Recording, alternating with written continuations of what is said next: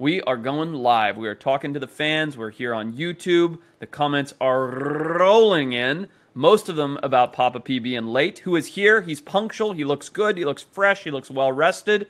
He was not here last week because he was on a shoot. How are you, Patrick? Where were you? I'm good, man. I was not anywhere too exotic. I was just in the mountains of Utah. Oh, very nice. Doing some filming for a show for the Discovery Channel. Very beautiful, but very beautiful. Northeastern Utah is gorgeous, man. Oh, right on. I was in Salt Lake City yesterday. Yeah, what the hell were you doing? I saw you playing with a. Who were you playing with a falcon in Salt Lake City yesterday? I went to meet with my main clothing sponsor, Cool, and the guys over there, and talked to them about this upcoming year and collaborations and stuff like that. And they're super cool. We went out for an incredible dinner, and then got pretty drunk. And it was like 11:30 at night. My buddy Manny, who I've known for a while, and I kind of knew he was into falconry, but never done anything with him, was like, "Hey man, you want to go fly the bird tomorrow?" And I'm like, all drunk. He's like, "Okay, I'll pick you up at 5." Which at 11:30 at night, hammered, sounded like a super good idea. And it was a rough morning because we were pretty hungover, but we had a blast. We hiked around the snowy mountains, flew as Harris Hawk, chased some rabbits. It was awesome. Wow. Yeah, so super cool. What does he actually use the hawk for? Hunting. He's full-on falconer. He goes hunting for quail and rabbits. He's done golden eagles. He's done red tails, and now he's got this Harris Hawk.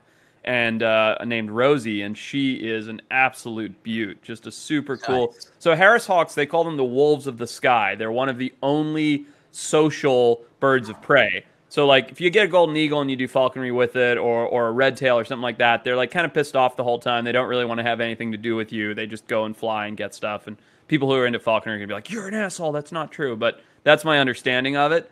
And then the Harris Hawks, because they're social, they're like these pack hunters, like wolves of the sky.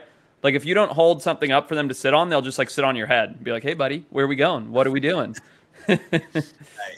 Nice. Yeah. All right. What about the other guy? Who's this other guy? Yeah. Hey, middleman. I'm just sitting here waiting for my intro. Were you guys talking? We were just catching up. I haven't talked to Patrick in, like, 5 days. That's a long time for us, okay? Why don't you relax? On the other hand, Mr. Brofessor, I've talked to every day. How are you? Retep? I'm good. I think that's my introduction. Just over here trying to manage these comments. Somebody already called me a potato. People are trashing me. They're saying that my hairline looks strange. Literally put a hat on because of that comment. Matt McHugh's all over me for being late, even though I was on time. Have you guys heard about this thing? So a buddy of mine got out of med school, and he's not a full-on doctor yet, but he does a residency at I think it's a dermatology plastic surgery place, but I'm not really sure. Plastic surgery. Anyway, he was telling me that plastic surgery has gone bananas during COVID because everybody sits on Zoom all day looking at their flaws. And he's like, people come in and, like I'm signing them in and they're like, "Oh, you see how my eye droops over here? Like I got to get rid of that. Like, you see how my nose is a little bit skewed? Like it's all because a screenshot of the Zoom in. Yeah, because they're all staring at themselves on Zoom all day long and they're seeing nothing but their imperfections. I mean, we've been doing this a while, so I've gotten used to it, but it used to be very distracting. And I always wanted like a feature where I could turn my camera off entirely when I was video chatting. It's super distracting. Like to see yourself.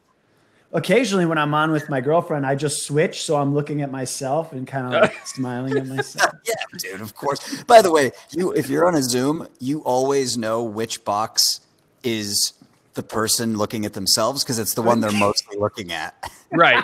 You're like, oh, his eyes are always over to the left. Yeah. Right. Totally. Yeah. That's funny. Well, but dude, this is fun. So number 49, good to do it live. Awesome to see all the people in the chat, all the regulars, plus some new people. Archie Morkel. I would have recognized that name if he was on before. Archie Morkel.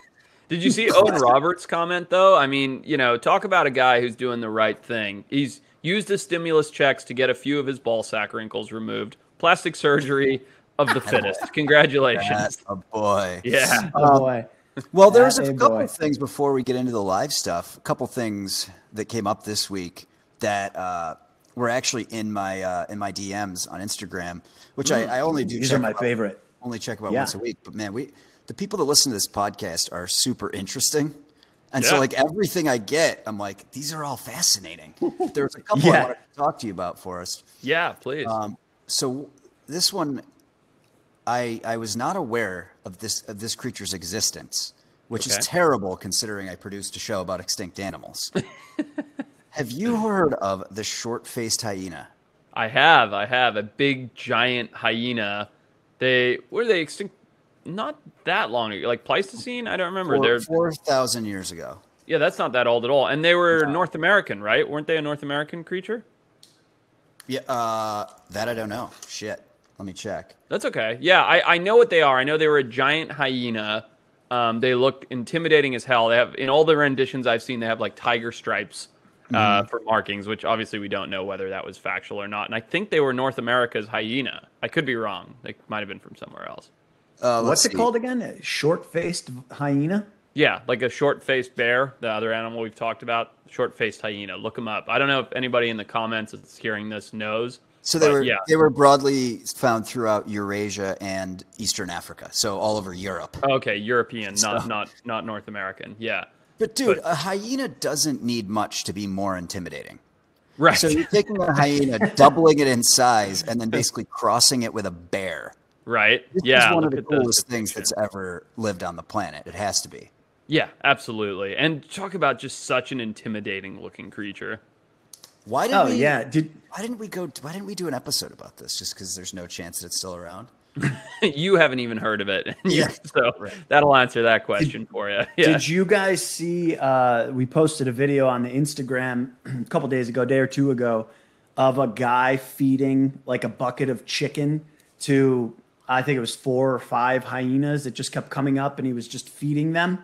And it's insane. Like we posted it, people are commenting like, this guy's dead. Like, but apparently it's like a common thing that is done. I forget where it was, but they do it regularly. They feed the hyenas by hand. And I was like, that's some wild shit. They do like hyena shows in some places in Africa. It's got to be Africa or Asia. I mean, there's quite a lot of hyenas in India. So when I was a kid, we used to go to this place called Mana Pools, which is in the Zambezi Valley in Zimbabwe, where I grew up. It's where my family had their main part of their safari business. And when we weren't staying at the camps, Mana Pools had like 4 or 5 of these little like lodges, like little buildings that you could stay at, and they're incredible. Like you look out over the river, the Zambezi River, and the elephants come by right there, and they're awesome. And whenever we'd go with my grandparents, we'd stay there because my grandparents didn't necessarily want to go on safari. They just wanted to spend time with the family and, fish and all that kind of stuff.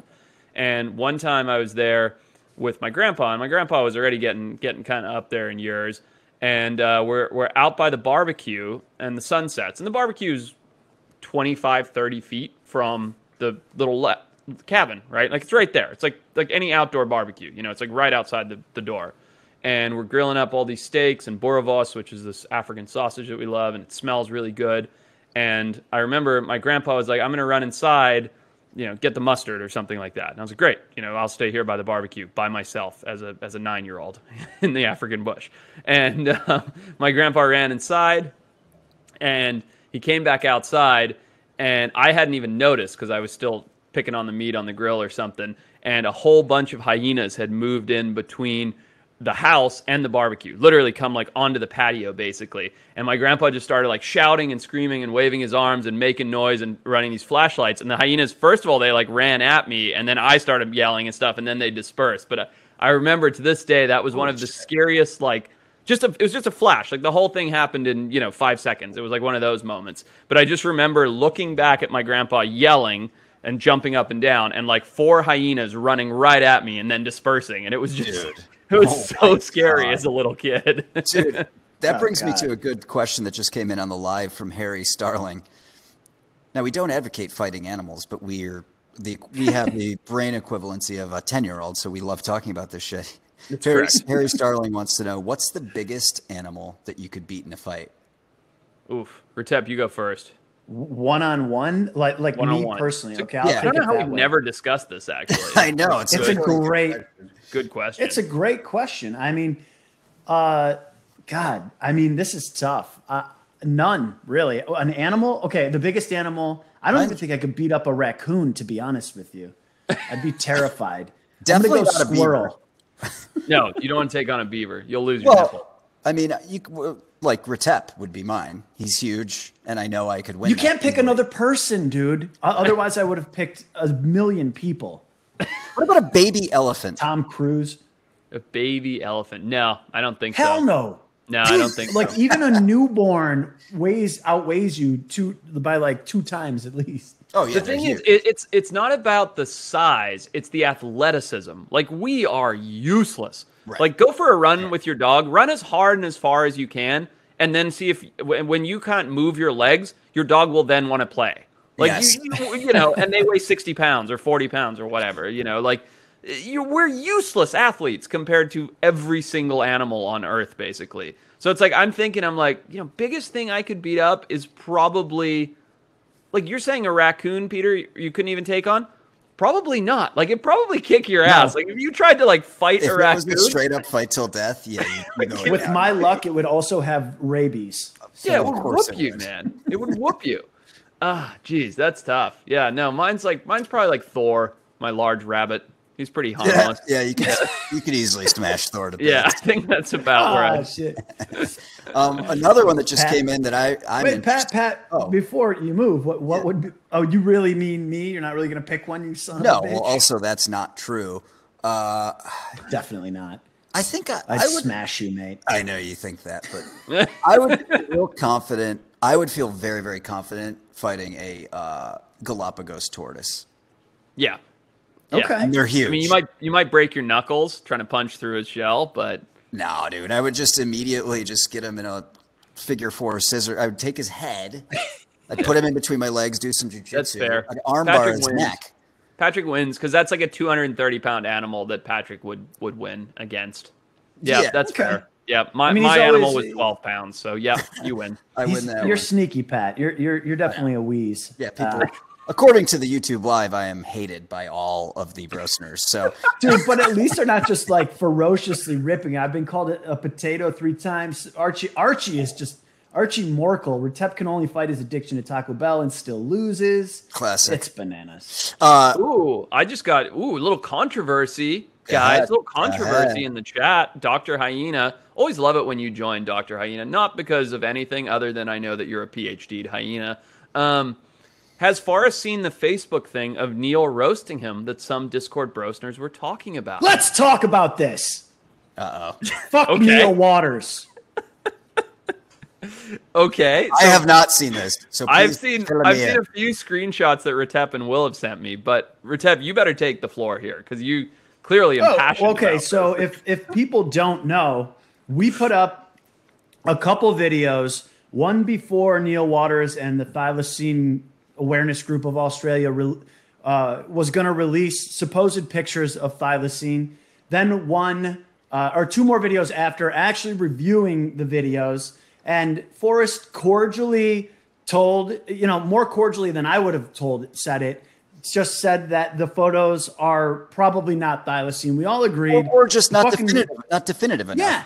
And also, it's our opinion. I went back and rewatched both videos to see what was said. You said numerous times, like, this guy is passionate. What he's doing is amazing. He's trying really hard. He's a nice guy. You said a lot of really complimentary things. We just didn't think it was a definitive thylacine. That's all. Dude, by the way, Forrest, you stand by that? Do you see what I don't know what's going on. So, yeah, I do right now. Ask me again in 3 minutes when you're done ranting. No, so he, he's, first of all, he what I think is illegally had one of our videos taken off of YouTube. He filed an illegal copyright claim, abusing copyright law on a fair use video, which pisses me off when people fucking use the law to censor criticism, which is what he has done. So I had to file an appeal to that, and we're still waiting for that video to go back online. So that first of all happened, and that was after he went on our videos, started commenting, calling us morons, calling you a fraud. Well, he called Forrest a prat, which is one of my favorite British insults. Ooh, that's nice. I like him. To be fair, we are morons, and I am a bit of a prat. My mom still calls me a prat. So yeah, I'm still not convinced that he's that much of an asshole. Right? Yeah, he also we are morons. He goes, "Oh, so Forrest has a podcast now with 2 DJs." Like, what? Yeah. You guys are DJs? That's cool.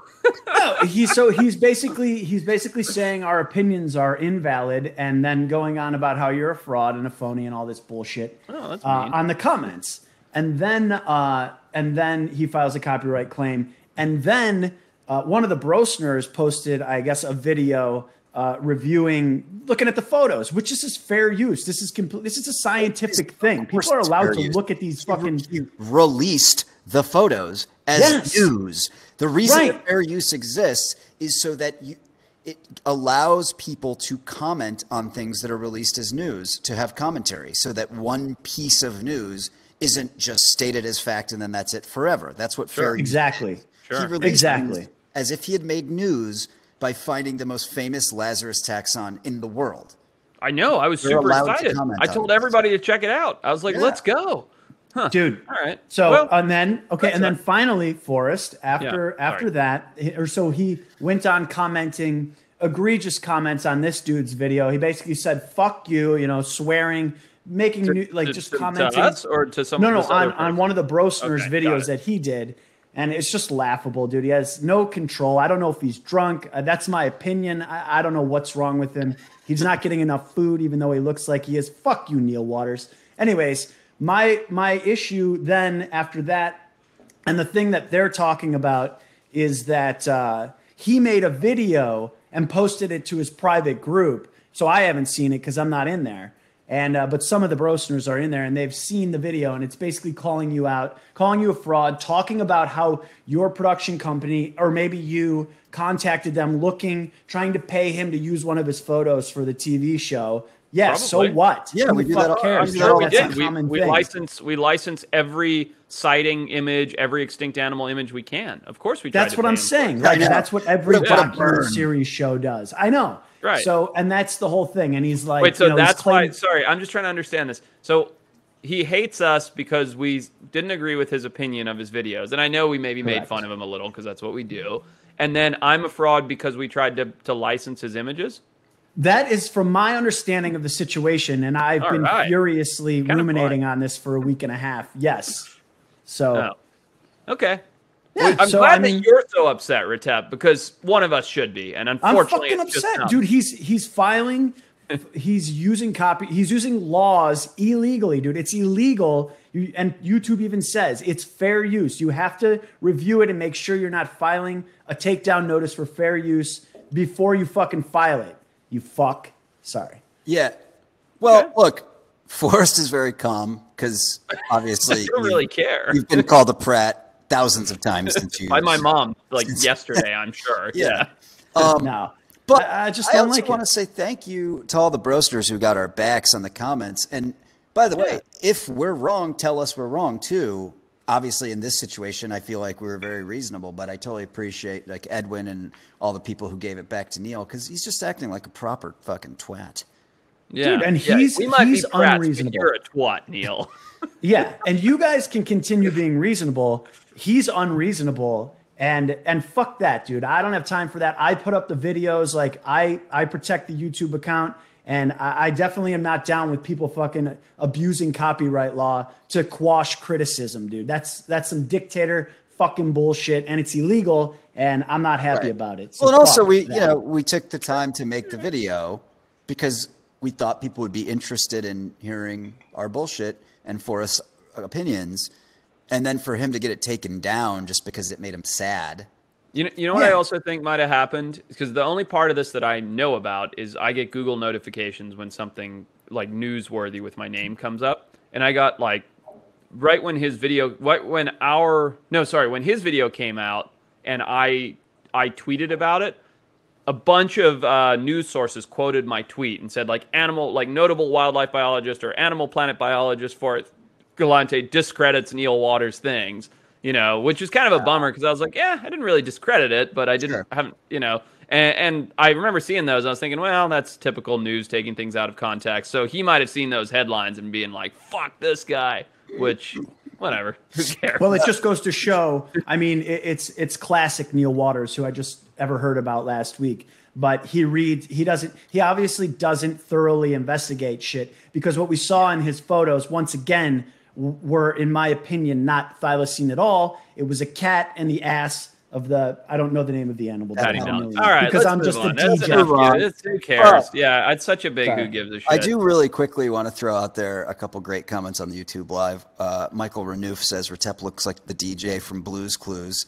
And then I also, the shirt. I also like Chris D says Neil Waters uses a fork to eat pizza, which is Neil Waters sits to pee. Just a brutal diss. I sit to pee sometimes, man. Just a big mouth breather. I sit to pee if it's late at night. Dude, for a treat. Oh my god. So nice. And again, listen, I don't want anybody to brigade him or do anything. You know, don't do anything. It's just I'm pissed mostly because of the fact that he's trying to censor a valid opinion by abusing copyright law, and it pisses me off. So. All right. Who gives a shit? Let's do something fun. Let's talk about what's in the news. How do you guys feel about that? Amazing. Good. Thank you. Good. Great. Yeah.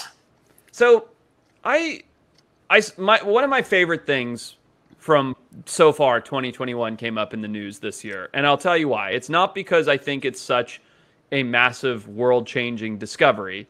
It's just because it's so freaking cool. And if I had the ability to do this after every single rugby game, I definitely would. So a couple scientists in Japan have found, and we have no WT Willie tonight, so I don't know how to share this with people, but a couple scientists have found that a couple species of sea slug can literally decapitate themselves when they're tired of their old bodies and just grow a new body. Just bring one up when they feel like it. Oops, I messed it up. I don't know. So it's like, you want me to do it for us? They ate a couple too many meals at Taco Bell, and they're like, you know what? This body's pretty sad. I got to go to the beach tomorrow. There it is. Look at that. There's the head completely removed from the body, and they just pop their head off and grow a new body. Sorry, Patrick, your joke landed flat just because I was trying to figure out tech. But it is fun. It also sucked. It also sucked. Yeah, and it also wasn't a good joke. But how? Like, can you imagine?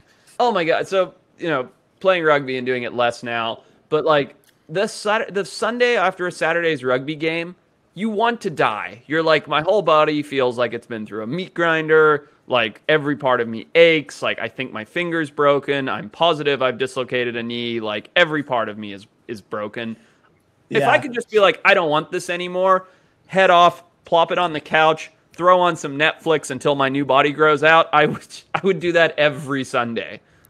Listen, if you're talking about like doing something constructive, I would do this every night post drinking on that Sunday or after Taco Bell.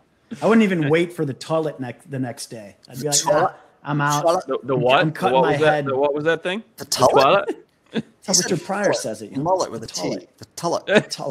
Wait, so Forrest, do you know anything about how? So this is a fairly new discovery, right? The scientists in Japan made. Is there any idea of how they do this? How the fuck do you decapitate yourself and then grow a new body? Well, it's a behavior, and it's not like they have claws or something either, So they actually like choose to detach their head. I don't know much about it. I mean, I saw a quote from the scientist where he said, "We believe this is the most extreme form of autonomy and regeneration in nature." I mean, it is growing an entire new body. Like an axolotl can grow a new gill or a new leg or a part of a tail. Right. This thing's growing everything. It's incredible, I don't know. Yeah, let's be fair though. I mean, what does a slug body consist of? It consists of what's in like a human finger. It's all its vital organs. It's still got every single vital organ. Its heart, its liver, its stomach, everything is there. A slug has all of these things. Insects have all of these organs. Well, are you serious right now? There's like 8 things wrong with what you just said. But yes, the sea slug, not an insect, does indeed have all of the things that we just stated. As do pretty much all living organisms. A sea slug, by the way, a sea slug is a nudibranch, right? It's part of the same family as Correct. Yes. Okay. Did you read that off your script? All nudibranchs are sea slugs, but not all sea slugs are nudibranchs. Copy that. Yeah. Pat, you look distressed. I think it's because of all of these receding hairline jokes in the chat. My hair, multiple. I'm like 2 weeks away from getting the tuck behind the ears. I'm going to look like a young Andre. I can't fucking wait. It's gonna. Yes. Why are I know people giving Dominic. Patrick hairline shit. Patrick's got just great. I don't want to fluff the guy up here, but he's got great hair. I have no fucking problem with it, dude. I'm happy about it. You stole my top knot look. I know it. Well, you know what's funny? I top knotted it this morning in advance of going live. I was like, I'm gonna try and go without my sweaty ass hat. And about an hour before the podcast, I started getting this weird headache. And then like 5 minutes before we started, I was like, oh, it's because my hair is pulling dude. The sky. And I know that. Pain. Yeah. Yep. Hey, Kaylee Ray sent me something on Instagram for us. Yeah. First of all, and give me your honest answer. Okay. Did you know that there were wolves in Wisconsin? I did, because they've come down from Canada. I did know there were wolves there. I did not know that. That's super cool. So there's about 1,000 wolves living in the state of Wisconsin. And the Fish and Game, I guess, was for some reason in control of the situation. And they said, we've got way too many. We think we can only support 350. So they said, we're going to allow anyone to go hunt a wolf that wants to hunt a wolf until we've killed 200. Mm-hmm. Oh, how many days? So hunters now are free to go kill wolves, right? Yeah. They put a quota on them to bring down the numbers. Yeah. Mm-hmm. I don't know why you would want to go do that or whatever, but it's culling, right? Yep. They've gotten out of control. They're fucking up other species. How long do you think it took the hunters in Wisconsin to kill 200 wolves? Wolves are pretty elusive. They're very intelligent. However, people are sick and smart. And these animals haven't been under pressure because they haven't been hunted. I'm going to say 3 weeks, 2.5 weeks. What's your guess, Retep? I'm going to guess 1 weekend, 2 days, Saturday, Sunday. Get out of here. Dominic says 1 day. Michael says 2 days. It was 3 days. 3 days. And they went way over their quota. They killed, I think, like an extra 28. But what the state is saying is that they think they can only support 350. So I guess what's your take on this in general for us when it comes to culling predators? I've got a couple opinions on this, a couple pretty strong opinions on this. Well, first of all, I don't have a problem with predator culling. You know, if you are managing a wildlife population and there is a massive imbalance, that's a problem, right? If you have too many wolves and not enough deer, eventually there's going to be no deer. The wolves are going to have nothing to eat. They're both going to collapse. They're both going to die out completely. That's terrible, right? Unfortunately, if you're a realist, you realize in today's day and age, you have to manage most wildlife populations. Like, it's all in our control. It's not, yes, there are giant spans of land up in Alaska and stuff where, hands off and that's the way it works and that's great. And that's how the world should be, but that's not realistic in a place like Wisconsin where it's all controlled and it's all managed. So you have to manage it. You have to manage the deer population, you have to manage the wolf population, etc. So I don't have a problem with that, with predator management. I personally could not, I don't get the desire at all. Like, if I lived in Wisconsin, I actually get the desire to go shoot a deer. I really do. I understand being a predator. I understand what it's like to be excited, to hunt, to chase things. And then deer is fantastic to eat, right? Venison is delicious. I love eating venison. I get it. I get the desire. Now, if I lived in Wisconsin and all I did was deer hunt and someone was like, hey, do you want to go kill a wolf? I'd be like, no. I'm going to go kill a wolf? It's like, to me, that's almost like murder. So, I just don't get that, and I don't get the desire. But obviously other people do, and the predators have to be managed. And it kind of, to me, it's almost like sadistic. It's like, how many people were frothing, chomping at the bit to get out there and kill these wolves? Sure. And look, Stephanie Commande is asking, why couldn't they just relocate the excess wolves? I guess the question would be to where, right? To where? Well, to where is definitely the question. I'm positive that there are locations that are in need of wolves and don't have overpopulation. But I'll tell you why, Stephanie and Retep. Because what does a bullet cost? 6 cents. 60 cents? 60 cents? 60. Yeah? Okay. Fuck. Whatever. The state, every one of those hunters probably paid $200, $300, $400 for a wolf tag. Okay. Yeah. The state just made money and it cost 60 cents to shoot a wolf, right? What do you think it costs? And I'm going to guess here. What do you think it costs to relocate a wolf? By the time you get to trank a wolf, to get the biologist there, to get the vet staff there, to get the vehicles there, to get the permits, you have to go through the feds because they're a federally protected animal in some places. You have to go through the state. You have to go to the other state that they're going to. you're talking about millions and millions of dollars to move 100 wolves, 200 wolves. You know, Sure. so it's a pretty easy. At the end of the day, it's not biologists that make the decisions. You know, it's not. It's the state or the feds, and they go, nope, too expensive. But Stephanie, if they would have come to me and Forrest and said, "Will you guys pay for this?" we would have said yes. And Right. we would have paid that $2 million because we have that much money. Yep, we're very wealthy. That is obviously. Wait, you guys are? I saw Harry Starling said Forrest could have funded all this with his overpriced book. Thanks, Harry. Dick. What's up with that? So you gotta. Hey, Harry's one of my favorites. He's always he just likes to take the piss. No, he gets it. I love it. Yeah. Wait, but real quick here. Yeah. I just want to. I'm doing some research for a wildlife project that we're going to shoot here in North America, hopefully sometime in the next 6 months.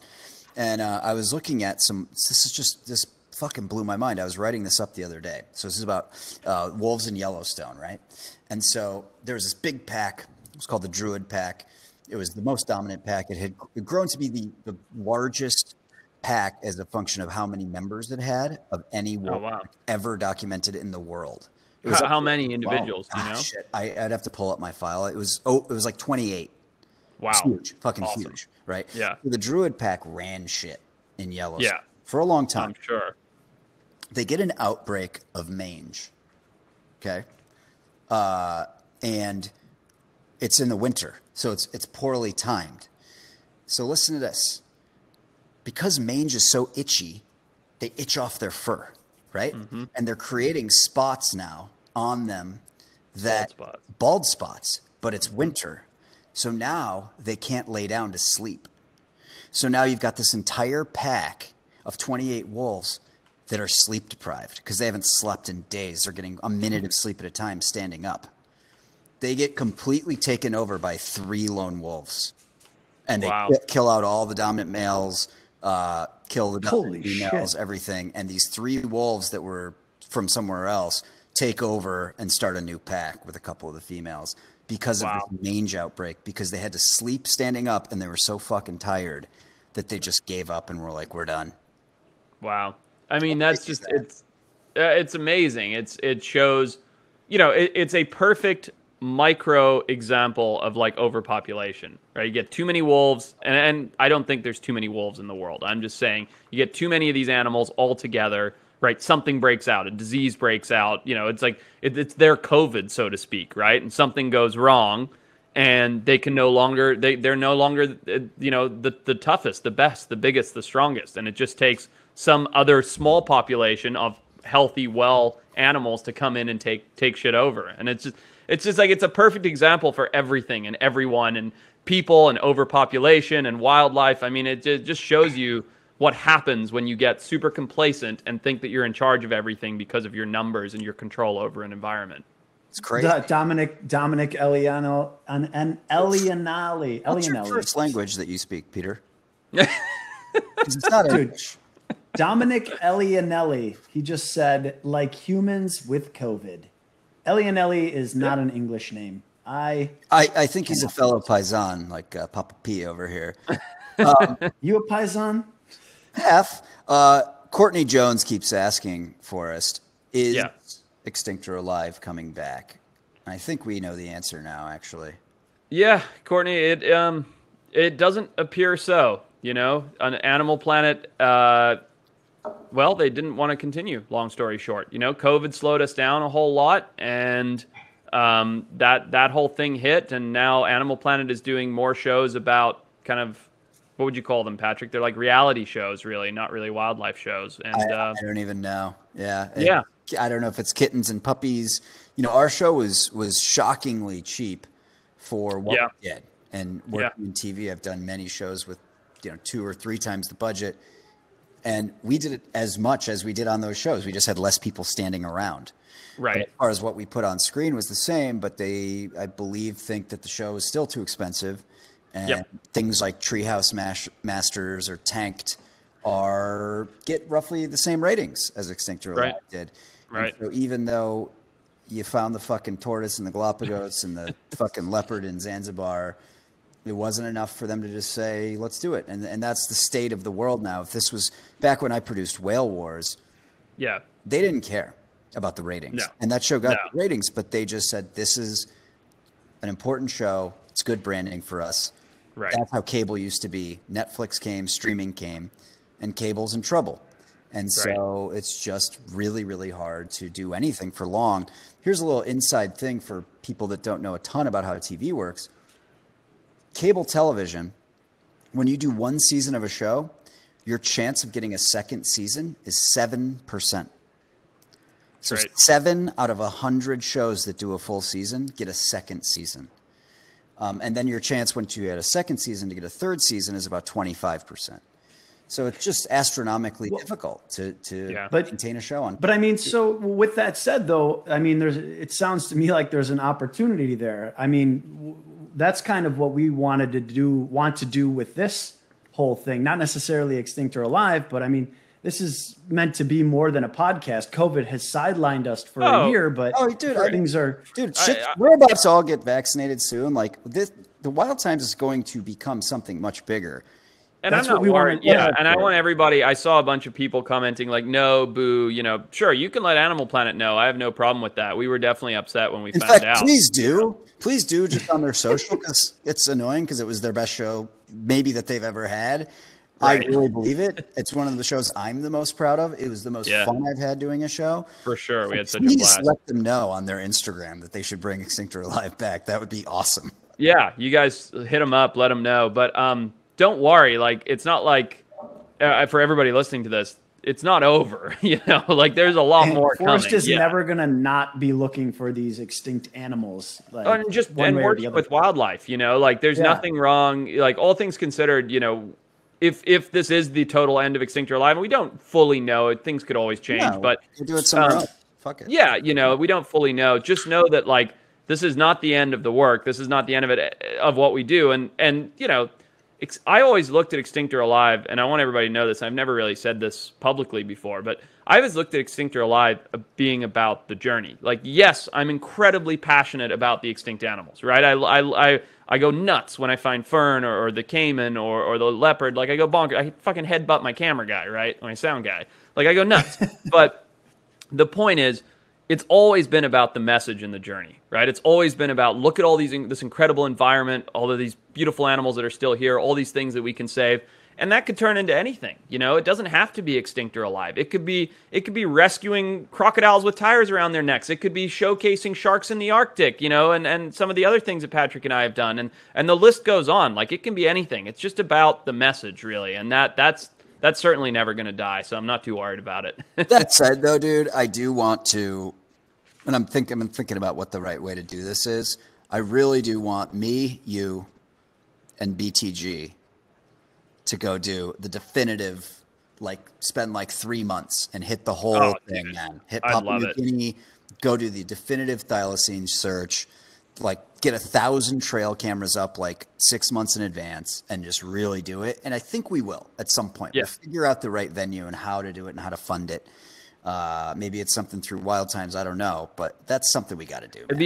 It'd be so close to being definitive at that point. Do you know what I mean? Where it's like, of course it's not definitive, right? You can't cover every single square inch of every place, blah, blah, blah. But could you imagine if we put together a couple $1 million?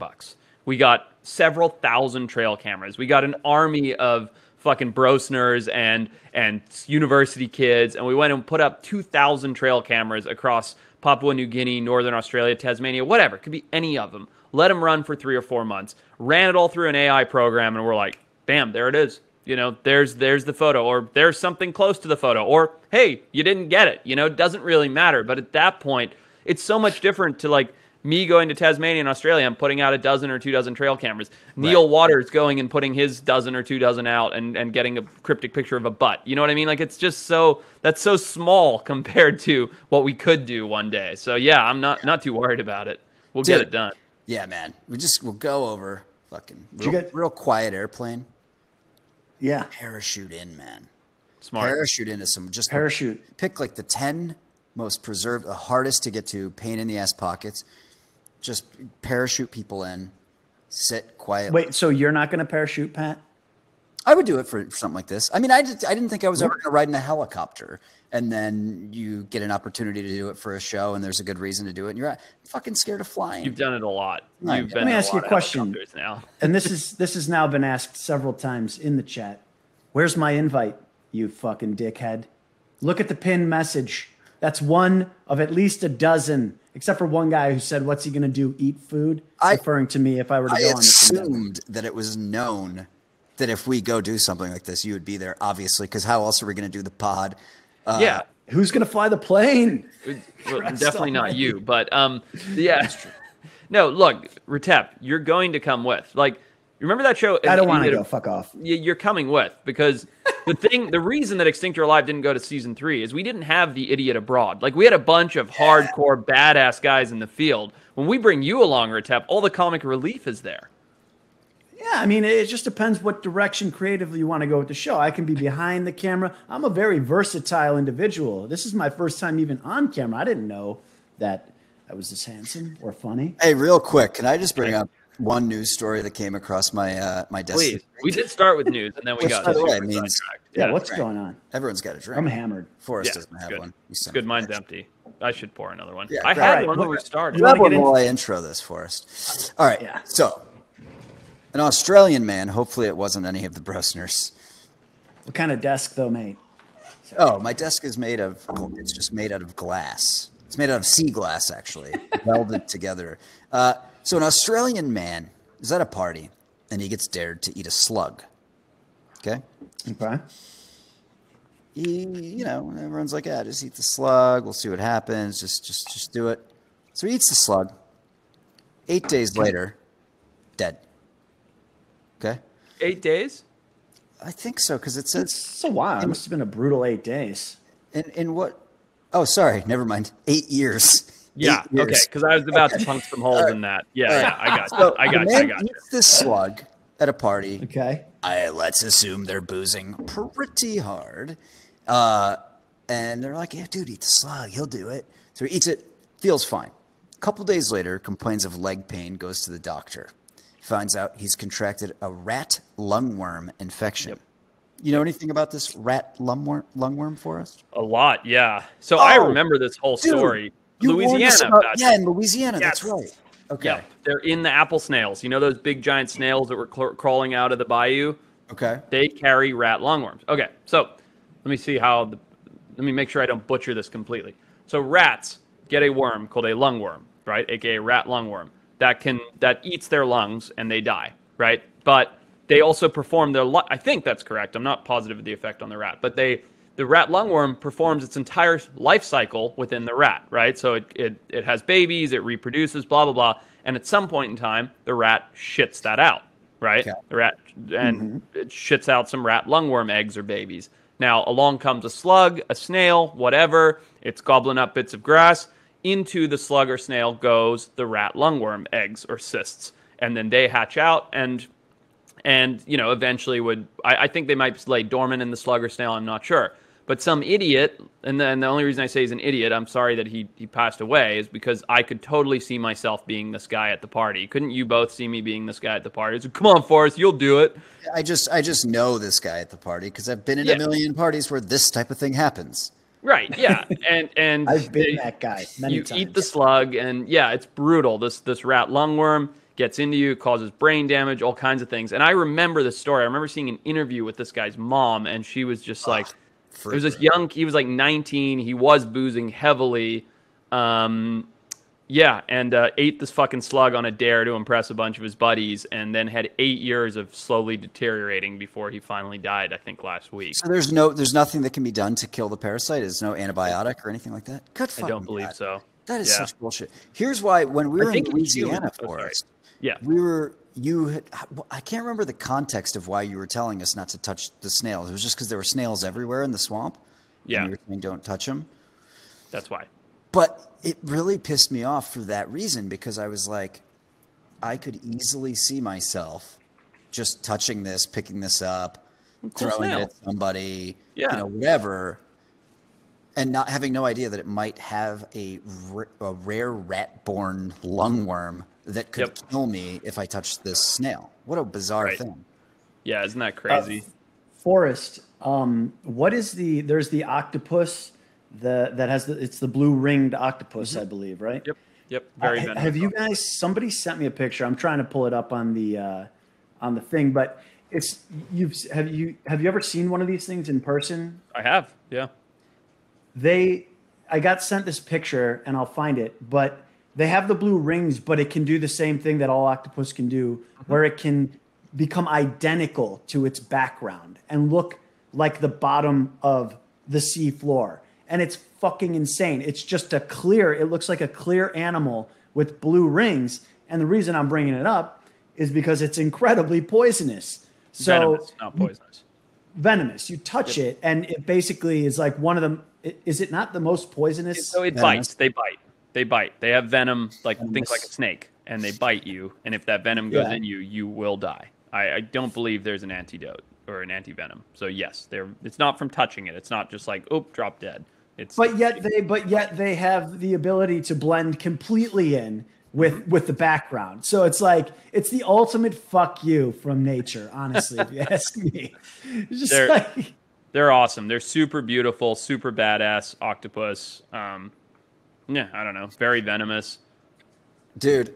Well, I brought it up just because this is a fantastic comment. This has nothing to do with wildlife, but in the YouTube chat, Johnny Storm 777 says, one time I was at a restaurant with my girlfriend, and I broke up with her. She started crying, and everyone thought that I'd asked her to marry me, and the whole restaurant started clapping. It was really nice. Dude, what fuck? If you saw that in a movie, you'd be like, it's too unrealistic. Right, totally. Oh, that's really funny. Oh, man. What are you guys drinking? I just poured myself some nice Scotch whiskey. Little Chardonnay. Out from my G&T. Friday night. I would have another G&T, but it takes, the way I make it takes a while. Ooh, you Red Rock and 19 crimes and wine. I got a date after this. Got a jacuzzi. And who's the lucky guy? Yeah, who? Yeah. Is that Neil or Joe? Yeah. No, it's my girlfriend who we've talked about many times before on the podcast for many months. Isn't she your fiance now? What? Are you out of your mind? I'm just kidding. First of all, no. And second of all, Forrest, ridiculous reaction. Good. You don't know that as a heterosexual, middle-aged man, there's nothing I get more excited about than male engagements. That's it for me. That's it. I couldn't be more excited. 32nd birthday, you start getting excited about that type of shit. Yeah. It's not sporting events. It's when my friends get engaged. That's all that matters to me. Yeah. Because you get to go to a nice big party and just oh my God, dude. Circa, what was it, 2017, 2018?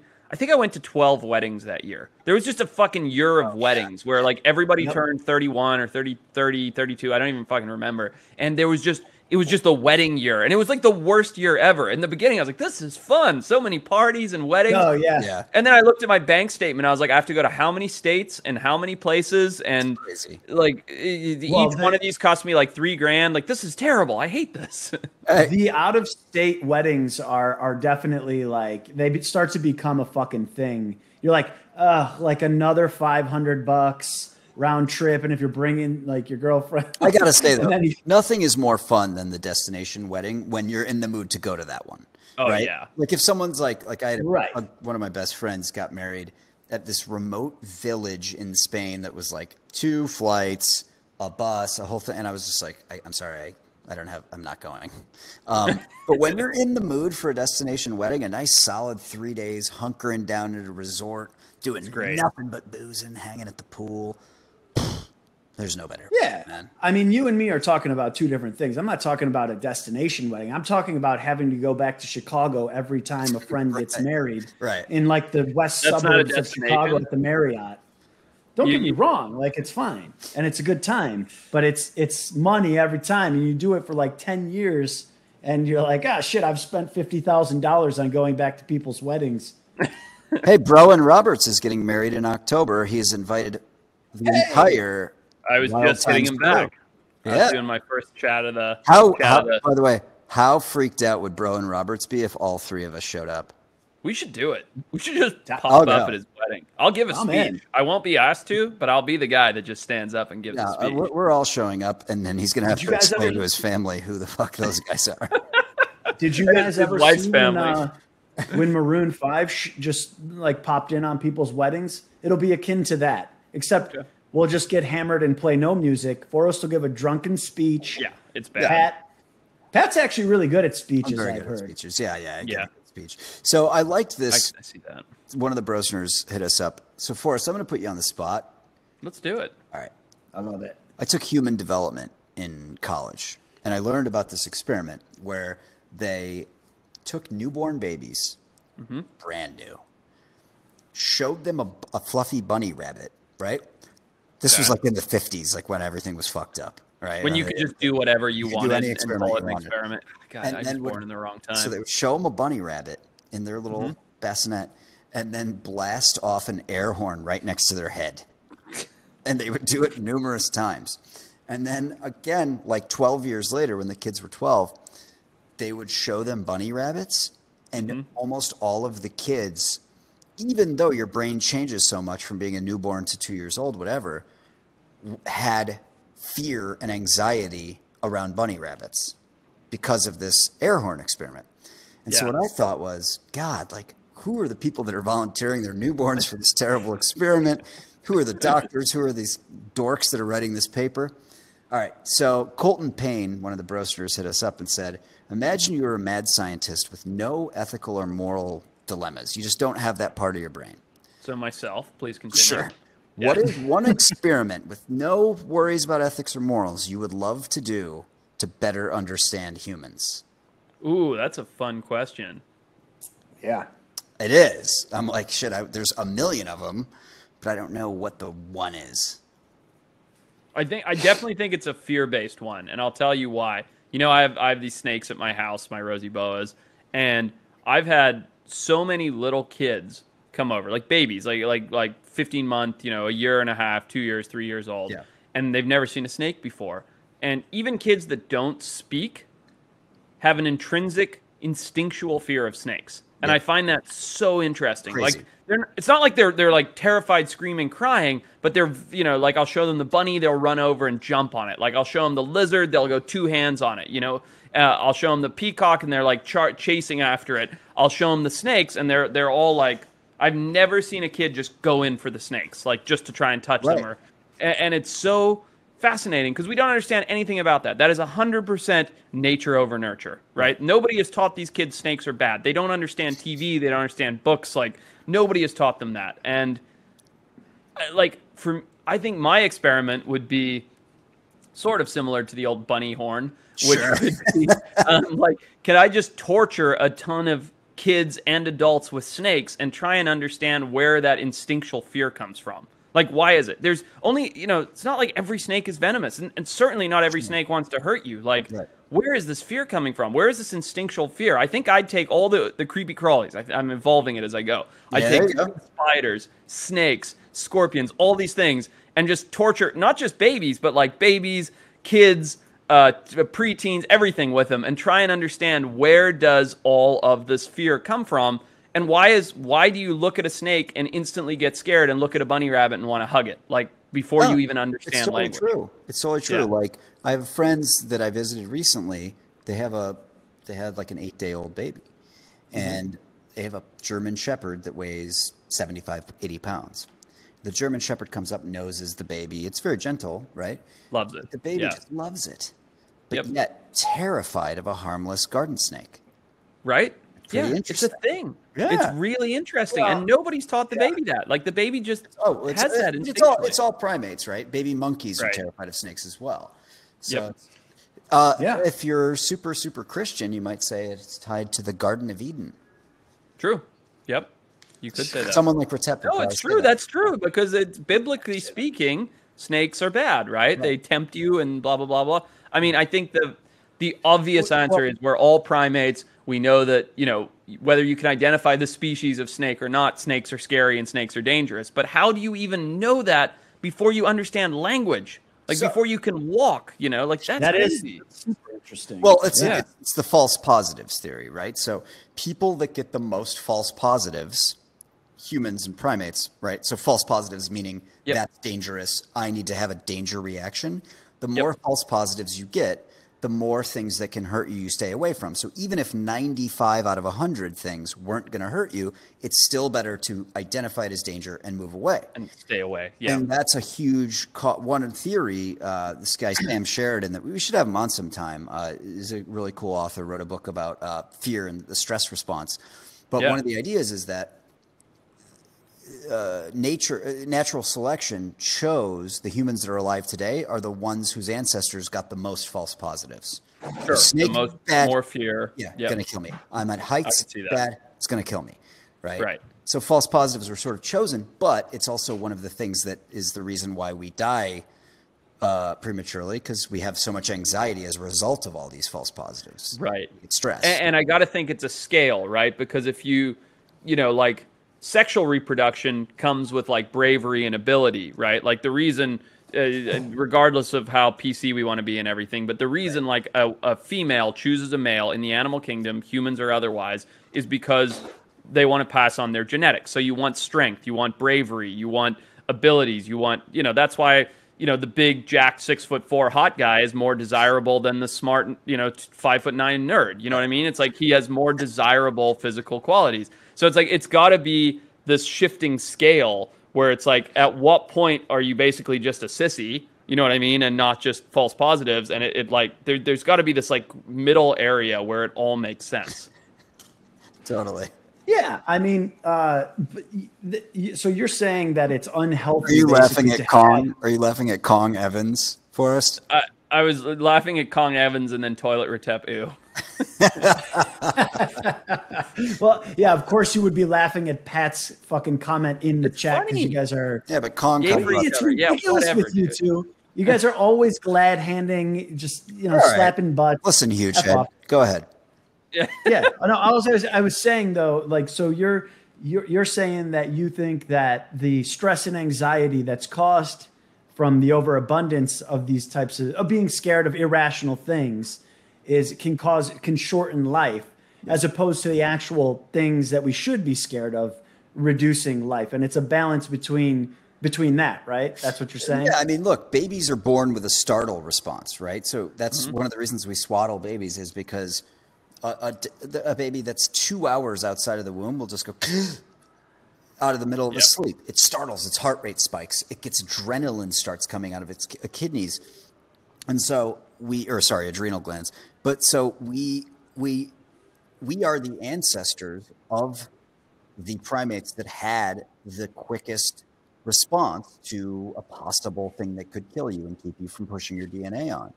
So it's just interesting. And that, of course, that's part of the reason why you've got like 25% of the Western world is on anti-anxiety medication, because we have overactive adrenal glands, which causes aging to the cells and damage to your system.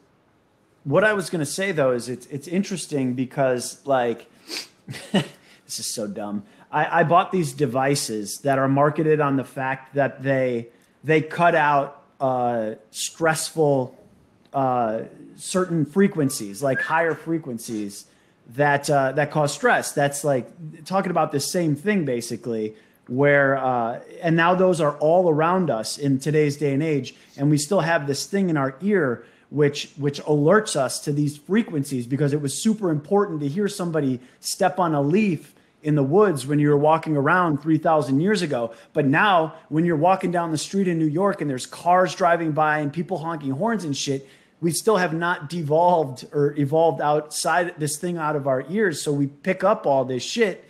And anyways, my point is it claims to fucking knock all that down. And I mean, I've been wearing them. It seems to make me calmer. What? Do you understand what he just said, Forrest? No, I got like 8% of that. Okay. No, I'm kidding. I'm kidding. Yes, he got a weird thing that cuts out noise. I basically what I got out of that is you wasted your money on some gizmo. That's what I took away from that. No, but I'm saying what I'm saying is that they were marketing it on the fact of what we're talking about. That we have a physical attribute in the ear that funnels certain frequencies into our ears that we evolved to protect ourselves back in the day, and we still have it.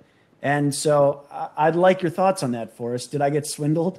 No, I don't know, man. I think there's a lot to that. I think the overstimulation thing, it's kind of what I was talking about with Bradley Trevor Grieve about how I get lost in cities, right? Like your body is, and when you're out in nature, it's like very easy to know where you are because you're taking everything in. It's the same thing with like all your senses, your smells, your ears, everything, I think. It's like stimulation is great and overstimulation is too much. And when we live, like I've got fucking brutal neon light, or not neon, what do you call it, fluorescent lights overhead. I've got a screen here, I've got a light in my aquarium back there, I mean, there's a light on my phone. Like it's like too much, it's too much stimulation, and that's stressful. And I think it's the same thing with noises. Like when I'm out in the woods sleeping at night, I sleep like a baby, it's beautiful, and I absolutely hear when something moves through the leaves, and that startles me, and that creates stimulation and stress or whatever, versus everything making noise, which is constantly creating stress, and your TV's on and your radio's on and your phone's pinging, and oh my god, yeah, I'm with you. I totally get it.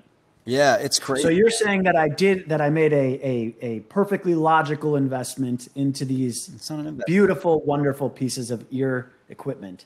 Sure, I have let's go with that. Okay. So that's all I wanted to hear. I want to go back to something Patrick asked earlier. The whole, if you could do any fucked up experiment. And I haven't even heard your guys yet because we got so dog-legged on this. Here's the other one, and you guys are welcome to steal this one. I would love to know, again, it comes down to fear-based. You know the old saying, what doesn't kill you makes you stronger?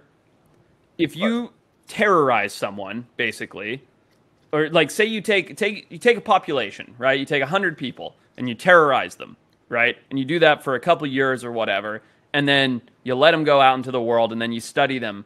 How many of those people like get tougher and stronger and grow thicker skins, you know what I mean? Because they've been terrorized, and how many of them basically melt down and are they can't function in society, etc. Like, where is that fear response, and how does that relate into everyday life? Like, I feel like I've had some what would be considered pretty substantial traumas, like from falling off the waterfall, like losing my home in Zimbabwe, blah, blah.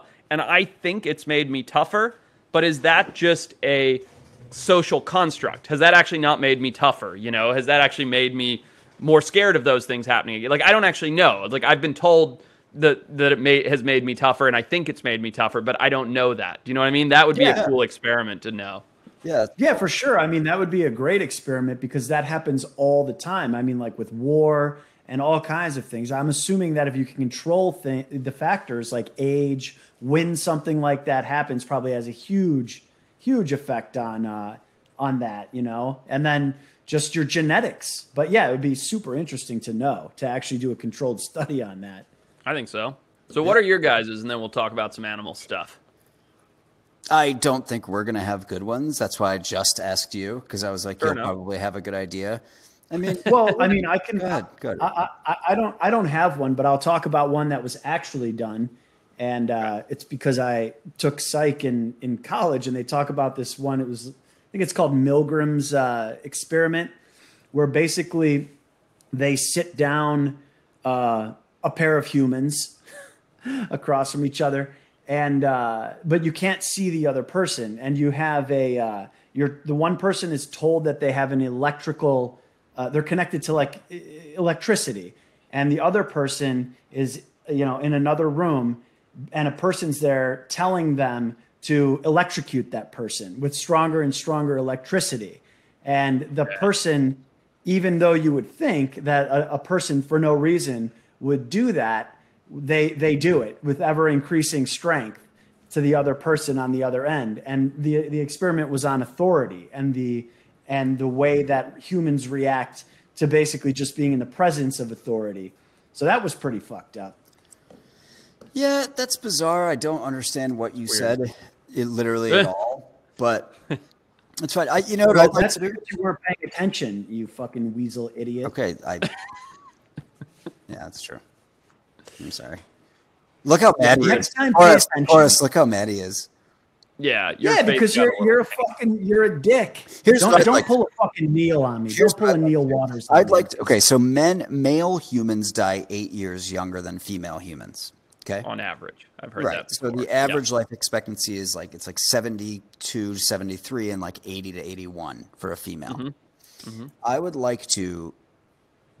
I will develop my own cocktail of vitamin. Right. Okay. It's going to include some estrogen, some things to counterbalance the very corrosive testosterone that Forrest, you and I have talked about how corrosive testosterone can be in the body. So I'm going to develop this beautiful mix of vitamin that I will start dosing male babies with upon birth up through death. I'm going to have a lot of funding. This is going to be a long study. And I'm going to see how is their life improved by having more estrogen in their system and developing slightly female breasts, but while also living 7 to 8 years longer. That's going to be my experiment. Interesting. Thoughts? Interesting. Yeah. Well, I don't understand anything you just said. Let's move on. Oh, you fucking dick. You're a dick. All right, Forrest, let's get some more wildlife in here before everyone quits the YouTube live. Yeah, I mean, this is a mess. This is a goddamn We're lost What are you talking about? This is the best fucking... People have been clamoring for a live for like a month, and finally... I got you Jamocles on here. Is that a word? Oh, real quick, Forrest, before we get to the next wildlife thing. People keep asking about it in the chat. Tell us about your book, man. Yeah. Patrick, you don't have a copy, right? Well, I know you talked about it last week on the podcast or no? No, not really. Did we get into it, Retep? No, a little bit. We did the giveaway. All you said, you talked about a little bit, and we're going to give one away, a signed copy. I will talk about the book. Book's about real quick. Yes. Here is the book. It's sitting on my desk. I don't know if you can see it. Still alive. A handsome man with a very cute tortoise. Patrick, your name is relentlessly mentioned in this thing, including in the acknowledgments. So you better read it. Well, please send me one. I will not buy it. No, you shall not. No, the book's been fun, man. I think I told you guys when I started writing it, like it was kind of right when COVID hit, and I was like, I don't know what I'm going to do for the next, God knows how long. So I started writing the book. And it's part biological adventures, part memoir. It starts with, my childhood in Africa and the things that I learned in growing up there and how my family, was forcefully evicted from their home and how I came to California. And then something that nobody knows about, like all the trouble I got in when I first got to California, like the fist fights and the getting pinched by the cops and all the things, basically not because I was a shitty kid, but just because I was just wild from being in Africa. I was basically like a feral street kid. And, Dude, the fish out of water thing. Like you were not a street kid in Zimbabwe. You guys had a farm. You had a nice life there. Great life. That was taken away from you, but still the fish out of water of ending up in Northern California or San Francisco area? Central California, It just had to be so fucking bizarre. It was super weird, and I talk a lot about it in Still Alive, and I talk about how, like, if someone, where I grew up, if you had a problem with somebody, the teacher would tell you to go outside and sort it out, right? And you go outside and you'd put, I'm not kidding, this is in my school, the teacher used to tell you guys, hey, you two go sort it out, right? And there were boxing gloves that you could get if you wanted, and you go out, and I'll be totally honest, most of the time you both end up in tears, but, sometimes only one of you ends up in tears, and then you both go back into the classroom. And you're good. By lunchtime, you're back playing together, hanging out, and there's like no ongoing, of course you have friends and enemies and everything else, but it's not like this very different to here. So I came into California. I first started life in California in Oakland because my family lost everything. We were on welfare, and Oakland's pretty fucking ghetto. And I remember I had a problem with a kid. And Goodbye, Oakland Brosners. Yeah, they're fine. They're too busy being ghetto. And I went outside to fight with this kid, and he was like, "I'm gonna fucking kill you. I'm gonna get all my friends." And I was like, "Wait, what? You're gonna kill me?" It was just so different to how I'd ever had feuds. And then that same kid jumped me with a bunch of people and kicked the shit out of me and pulled knives on me and stuff. And I was just like, this is I don't I'm so confused by all of this. I just don't as a 14-year-old, I just didn't understand it. So I got in trouble a lot. And then I just do things I was just wild. I grew up in a country with basically no rules or laws. And so, I'd see something like, oh, you can't, no trespassing here. I'd be like, okay, but that's where I want to go. So I just jump over someone's fence and, walk through their yard and build a fire or something. And then, next thing I knew, I was in their backyard. Yeah. And I was just like, well, this is odd. And so, yeah, there's a lot of that in the story. It's pretty fun. And then it gets into how I met Patrick, or it talks about Naked Afraid a very little bit. And then how I met Patrick and how he came up with Extinct or Alive. And I kind of gave some ideas for it. And we put it together and we took it out to a bunch of places and pitched it. And finally Animal Planet bought it, and then we're like, now what, you know? And like Patrick was this accomplished producer, and we had this other partner, Eric, who's super accomplished producer, and I was just like this kid who didn't really know what he was doing but loved animals, and like tells the whole story. And then, you know, I talked about being a biologist, going through university, all that stuff too. And then some of our adventures, Patrick, talking about sitting in the hotel room, drinking, coming up with Meat Tree, and talking about the Galapagos and all the stuff that you don't see on the show, you know. And that's, I think, what's fun about the book. It's all the stuff like, you know, well, what really happened is, you know, day one didn't do this and day two didn't do that. Like Patrick and I were sitting around drinking when we came up with Meat Tree in a hotel room, you know, like you kind of never show that. African beers are so far superior. So like Budweiser, plain old Budweiser is the best beer that is made in North America. It's good. Anyone who doesn't agree is their taste buds are fucked up. Forrest, the beers in Africa are unbelievable, man. You just crush them. We drank a lot of them. Delicious. Yeah. Yeah. Will, just because I can't take you to glad handing for too long at a time, but after this, Pat, I want to hear you chime in. Will Pat be reading his own parts in the audiobook version? We should probably do that. Oh my God, are you kidding me? He's got a silver tongue, this guy. Of course we will. But yeah, so anyway, and then we just do all that fun stuff, and then just kind of talk about my path and figuring out how to communicate wildlife through media and television instead of, you know, through academia. And I mentioned the podcast and a few other things like that, and then, you know, kind of what's next. And that's a bit of a call to action at the end of the book, and that's the story. Oh my God, I'm super actually curious about this question from Elizabeth Nall. Pat and Forrest, where do you think you would be if Extinct or Alive didn't happen? Would your life have been different? But what do you guys, I mean, would you even know each other, you think?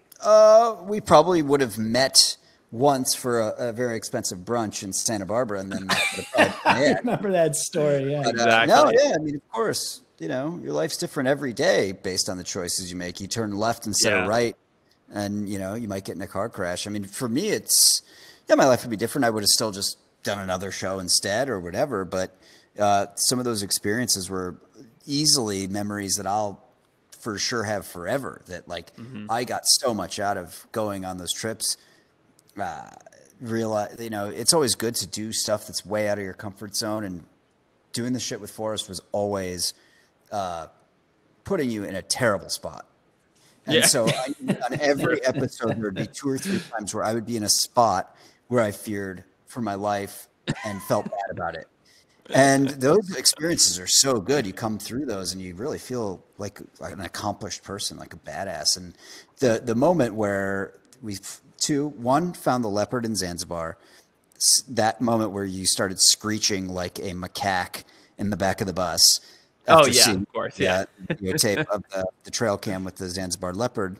And then 2, the finding Fern in the Galapagos. I mean, that's 2 of the best moments of my life, easily. I totally, I would be nowhere near where I am without Extinct or Alive. I'm sure of that. Like I'd already at that point in time decided that I wanted to communicate wildlife through media and not science. So I knew that I was going to do something, whether that was TV or try and do YouTube, or, you know, I didn't know what it was, but maybe it was writing kids' books, you know. But I think my life would be very, very, very different. Huh? I mean, I don't know. I don't know if I could write a kid's book, but you get my point. It was just that I wanted to communicate passion and excitement for animals and wildlife through a media platform, because I thought it had more impact than doing it, you know, as what I had been doing up until that point, which was as a scientist, as a biologist, working as a field tech or working in an office. And I wasn't loving that. I wasn't challenged every day. And I wanted to communicate it on a bigger platform. And that's what we did. And it's the best. And I say it in the book. I say it here. It's like I wouldn't be anywhere near where I am today if it wasn't for Eric, our other partner, Patrick, and Extinct or Alive. I mean, together, it's been freaking awesome. Like the journey's been incredible. And I feel like it's just still starting. You know, like Extinct or Alive is just the beginning. Someone's bell just rang. People think that the Taco Bell delivery. No, that was the bell for you guys to shut up and stop patting each other's backs. Let's move on to more animals. You asked the question, boy. I didn't ask it. One of the Broasters asked it, and then everybody got mad. Harry Starling's furious. About what? I'm not following. What happened? That's okay, Forrest. Oracle never smashing you, by the I'm way. too slow. The pizza Well, you know delivery what? man's At here. the end of the day, gentlemen, this is a podcast about wildlife and adventure. We perfect segue after talking about how that's what I want to do. So, you know, to be honest, there were a couple fun things in the news this week. You know, there was the poor guy who died from the slug. There was the Japanese slug. A lot of slug stuff. There was the wolf thing. A shitload of slugs in the news this week. Yeah, a lot of slugging in the news. But I think we should play a game. I think we should lighten it up on this pod. What do you guys say? Let's do. Oh yeah. All right. Can the let's Brosners play a join little the game. Wild Bunch? Of course. Well, yes, they will, because we're going to play Bizarre Animal of the Week. I've been excited for this, mate. Excuse It's me. a fan. You're disgusting, Ritep. Excuse It is a fan favorite. People love it. If you're new to the pod, here is how it works. If you're listening live, go ahead and put your comments in the YouTube. But what I'm going to do is I'm going to... Yeah. You giving away a prize? Yeah, why not? Why wouldn't we give away a prize? What should we give away? Should we give... How about a book? Listen, How about a book? rules of the contest are now anybody who comments on any video is getting a prize. I'm going to have to go through all these comments, all these iTunes. We already have like one in the deck. All right. Let me explain it, because Ritep is very, very silly right now. Yeah, He's you just are. lost tonight. You're revved up. All right. So if you're on the YouTube live, you have a unique opportunity here. First one to guess the bizarre animal of the week. Oh, okay. I know you're going to Google, but the first one, we'll take note, gets a signed copy of Forrest's book. It's probably pretty good because I mentioned in it. It's called Still Alive. We're not really promoting it. You didn't ask me to ask you about it, but I wanted to know. All right. So, Forrest, go ahead. Bizarre Animal of the Week. Yes. So, Bizarre Animal of the Week. Here are the rules. I am going to say things about this very unusual creature. I'm going to list features, characteristics, and traits. And at the very end, we're going to take a guess as to what this animal could be. If you guess it, you win the book. Are we ready? Yeah. Let's get into it. All right. Here we go. I'm monitoring the live feed, so I'm on it. Very good. Very good. But you don't know what it is yet, just so that everyone understands. I do not know. Right. Shit. So this animal, our bizarre animal of the week, starts simple. It's nocturnal. What does Possum. that mean, Ritep? Possum. Very good guess. It's not bizarre at all. What does that mean, Ritep? It means that it fucking is awake at night and sleeping during the day, like my girlfriend. It's fucking and it's awake at night. It's a fucking awake at night animal. You got it. How It's do a I mute nocturnal Pat's animal. mic? Can I do that? Let's continue. Okay. These creatures, very unusual creatures, are carnivores. They're meat eaters. Okay. So you got a nocturnal carnivore. Not exactly narrowing it down yet, but wait. These weird creatures are amphibious hunters. Okay. So they're hunting in the water. Nocturnal amphibious hunters. Okay. And That are eating meat. Yeah. Okay. Yeah. Now we're starting to get a little confused. Is it a reptile? Is it a frog? Where are we going with this? People are guessing. They don't know what it is. Good. People might know what it is. I doubt it. Let me tell you this though. This bizarre nocturnal carnivorous amphibious hunter has webbed feet and claws. Webbed feet and claws. Okay, now brain's going all over the place. We're starting to think, could it be a frog? Could it be some kind of, who knows, right? It's weird. It's a weird animal. They live in solitude. Completely by themselves. They only get together to mate, and then off they go. Their lifespan is unknown. We have no idea how long they live for, even though we know about these animals. That's weird. We don't know about their lifespan. Now, guesses are stay coming with in. me. Good. Now, these animals have fur. Ooh, so everyone who just said platypus, fuck off. It is a furred creature. Okay. Okay. And their fur is water repellent. All right, so they've got a waterproof coat of fur. Ritep, you look very confused. A lot of big words out here. There's just no, it's not that. Fur. There's a lot of things going on here. They have webbed feet. It's got fur. They don't know how long it lives. I mean, I was thinking maybe it was like a small creature, but since it's got fur and webbed feet, it's probably larger. Nocturnal? Fuck off. All right, go on. Okay. So what if I told you that this nocturnal carnivore that hunted in water with its water repellent fur and its webbed feet and claws had pouches? It's a marsupial? Is it a marsupial? Yes, it is. In fact, a marsupial. Oh my! It is. And you guys are thinking that you might know what it is, but stand by now. Stand by. It's a water kangaroo, just like we had the tree kangaroo the other week. Well, do you think that this bizarre animal, the males, will tuck their junk into the pouch to not get it all tangled up while they're swimming? This is an actual thing that they'll do. Yes, very confusing. Okay. I'm lost. It is indeed a marsupial. I said that. Yeah. Now, Right? Bizarre. where do marsupials live? Everywhere, dude. Australia. I mean, Australia. yeah, Australia. Yeah, Australia. You right? think Australia, right? Well, this marsupial does not live in Australia. So all you platypus guessers, Oop. get out of here. Yeah, someone got it. Someone got it? I'm just admitting that I know what it is this time. Oh, okay. Okay. You checked. You looked at the sheet. Well, keep going then. End it off. All right. well. So let me sum it all up for you. This incredible black and white striped creature, which is a new tidbit, is nocturnal. It's a carnivore. It's an amphibious hunter with water repellent fur.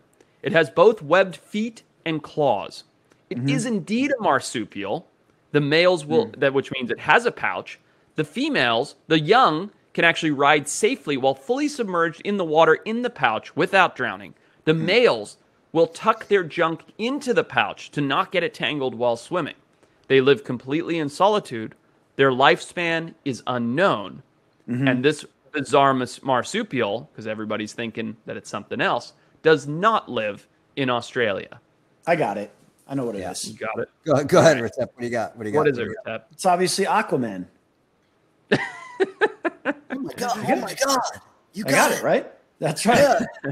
Well, what gave it away was really the fact that we didn't know how long it lived, because really it's hard to catch Aquaman. You know. Well, I don't know if anybody's guessed it yet. This They animal lives have. in Central and South America. I haven't been able to see the comments.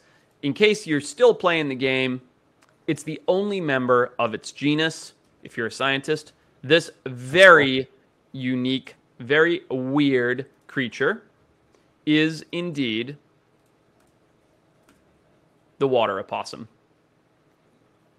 Oh my What god! is that, man? It looks exactly like Pat.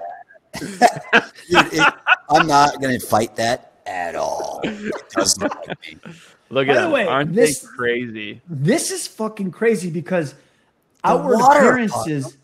Look at It's- his fingers, mate. Look at just it looks like a fancy rat, but it has all these other crazy abilities.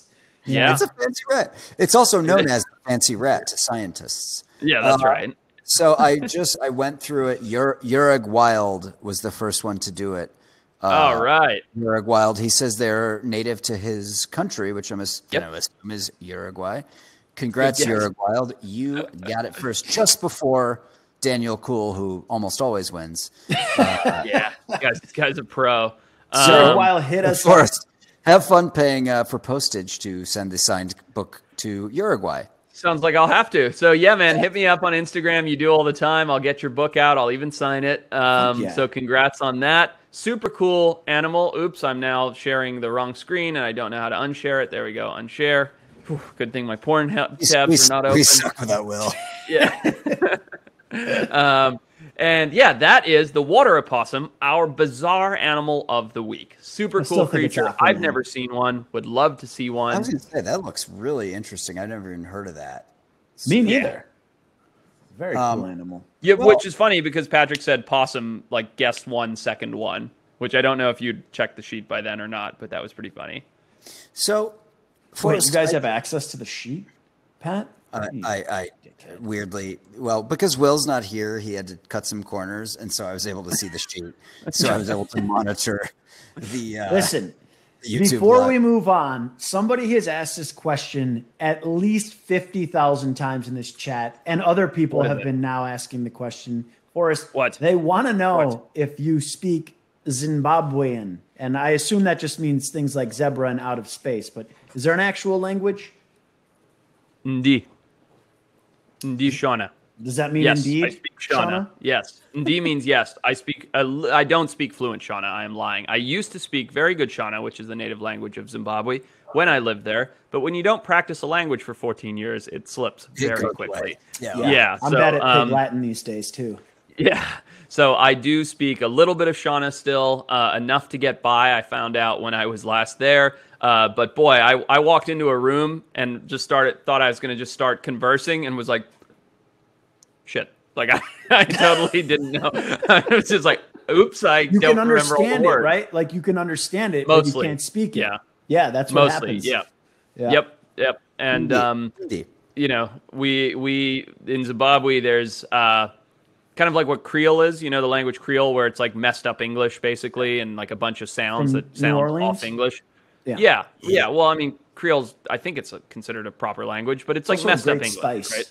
Yeah. It is. It's Well, in Zimbabwe, we have Chalapalapa, which is like a mess of Shona and English and a few other native languages. And I'd No say shit. I went from speaking Shona to speaking Chalapalapa. It's a mess now, but at least I That's can get fucking by. crazy, dude. Language is, but that language is fucking weird, man. And how our brains process it. Yeah, dude. So there you go. So that's the answer. Here's the thing. This is really important. It's time. Ooh. Go ahead, Forrest. Battle Royale. I missed last week's podcast. Was that an owl? No, it was a blue whale, mate. Oh, okay. I'm sure that's exactly what they sound like. That's right. So this was actually a Brosner submish. Okay. You don't have to think too hard. And I think Retep, we're gonna have the deck stacked against us here. Okay. Rowan Roberts says, you guys are teamed up. Oh, sorry. You guys are going against one another to complete the 900-mile Iditarod sled race. Oh, okay. Here's the wrinkle. You can't use sled dogs. You have to pick 3 animals to pull your sled. So you get one of each to pull your sled 900 miles through very, very cold weather and snow and ice in Alaska. No dogs allowed. Oh my God. Got it. In fact, it's not no dogs allowed. It's no canids allowed, guys. Yeah, right. You kind of cop out and be like, I'm getting wolves. Yeah, I'm going to say a clay wolf, Retep. That was what I would say, and that would have been awful, and everyone would have hated it. Sorry, I wasn't paying attention. What? Sure. No, you were I'm too busy Googling. stuffing your mouth with chocolate. But so you have to pick 3 animals. You get one of each to pull your sled. We're racing 900 miles through the terrible conditions, the snowy weather, ice of Alaska. It's a snake draft. Retep's up first. Okay. Oof. And Bro and Robert said that we had to make you first. So don't Smart. God, this is rough. So you get only the 3 animals. Yeah. Only the 3 animals. So they're pulling me on a sled. Yes. Yes. It's not like there's not like multiple of each animal. It's just 1, 2, of 3, each. bam. You weigh by far the most too, so this is important. And it's very cold up there. And we're trying. I'm trying to beat just YouTube in time, like at time wise. Yes, correct? yes. It's not. There's not 17 other Pat, people. can you relax? I don't know why you get so pissed off when I ask questions. Okay, just Sorry. relax. I'm Calm sorry. down. Pick Well, ants. Don't get God, scurvy. I mean, they all kind of Don't have take to be herpes. able to go at the same pace because the slowest animal is going to be the slowest of the bunch. All right, so my first pick is going to be a snow leopard, dude. It's a fun pick. That's a fun pick. It's fucking. It can No, I manage like the it. cold. By the way, Good for the cold. I will be calling you out if your animal will die in the cold before it gets to the end of the 900 miles. And nobody would know better than you. Trust me, I will. All right, so you've got a snow leopard. Forrest, how much does a snow leopard weigh, roughly? 40, 50 pounds. So Something it's like that. it's gonna have a little trouble carrying a 250-pound man. At You don't this know my point weight, in mate. time, with Also, no companions. don't to presume to tell people my weight on the air. It's 226, bitch. I I'm weighed up to myself I'm today. 190, so I can't shit Oh, on you. You're God, you are 190, Patrick? obese. Holy shit, dude. When I met you, you were 125 and 4 foot tall. All right, Forrest, you go second. All right, I'll go second. Peter's going with the snow leopard. Easy pick, straight out of the gate. something we're going to go slow and steady to win this race. We're taking the tortoise approach, not the hare approach. I am going to go with a polar bear. You son of a bitch. God. Almost spit my wine out when somebody said Forrest's about to pick an ant colony and claim it's one animal, like he did on the last podcast. That is Sorry, Pat, you weren't there. It was hilarious, though. I did. I cheated. I broke the rules halfway through. Why polar bear? What are you thinking there? Well, look, I'm looking for something that can go obvious, the distance right now. It's going to go the distance. It's going to stay warm. I've got other picks for sure. I've got one that's very outside of the box, but I wanted to take this off the table. It's strong enough. It can pull me all day. It's big. It's heavy. I do have to feed it. That's a problem. We're going to circle back to that. We're going to start with the polar bear. All right. So I've already won, which is tough. I don't love. You absolutely have not. I've already won. Carry on. Okay. So when I was in Greenland, several different times, when you go to a nice restaurant, you're back from camp, you want to have a nice meal. What do you get? You get a muskox steak, right? I've heard that. Made of muskox. Yep. They are perfectly suited to live in the Arctic, so Alaska's no problem. They run at max speeds of 37 miles an hour, which is much faster than a polar bear, which maxes out at 25. So I'm going to take a big, beefy muskox. I'm not worried about it. It's going to eat the grass. It knows how to graze in the cold weather. Secondly, which is a word, I'm going to pick a moose. Look, intimidation, right? Everyone's scared of moose. They run at max speeds of 35 miles an hour, still way faster than Forrest's polar bear. True. They can carry me and my 190 pounds on the sled. So right now I've got a muskox and a moose, and I've won. Forrest, what do you want for your second? Nice. You could come in second still. You could be Retep. What do you want? We'll see about that. Polar bear's not. Polar bear's a good pick. I'm sticking with that. You've got an ox and a moose. Good picks. Retep's got a snow leopard. Not great. Yeah, it's piss poor. Well, your polar bear is going to fucking eat you and the sled, so... You know what? It's not going to eat me. It's not going to eat me, and I'll tell you why. Because I'm going to pick an animal that is notorious for having phenomenal endurance, and I know what Retep's going to say, and then I'm going to explain myself, so I'm not even going to say the next thing. No, won't survive the winter. Won't survive the cold. I haven't said it yet. I'm going to pick an ostrich. Super fast, sustained speeds of like 30, 40 miles an hour. I'm not positive off the top of my head. They can run for days. And by the way, hey, for short periods of time, they can sustain very cold temperatures. The coldest I have ever been in my life was camping in the Namibian desert, and there were ostriches everywhere. This is worse than ants to prevent scurvy on the ship. Okay. Wait, why? Why can an ostrich sustain the cold? I don't know about Arctic cold, to be quite honest, because that doesn't sound right. They're from Southern Africa. Everybody in the chat is said that you've lost. I'm not done explaining myself. Where are you going to strap it up? What are you going to strap it to its weak neck? I'm not done explaining myself because the ostrich is going to take off 30 miles an hour. It's going to run itself into the ground, lead of the pack, die, totally fine. It's basically a giant chicken. And the polar bear is going to eat it to continue on. It's a 900-mile race. Whatever.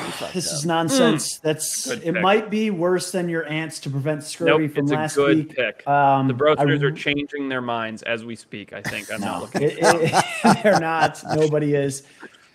My second pick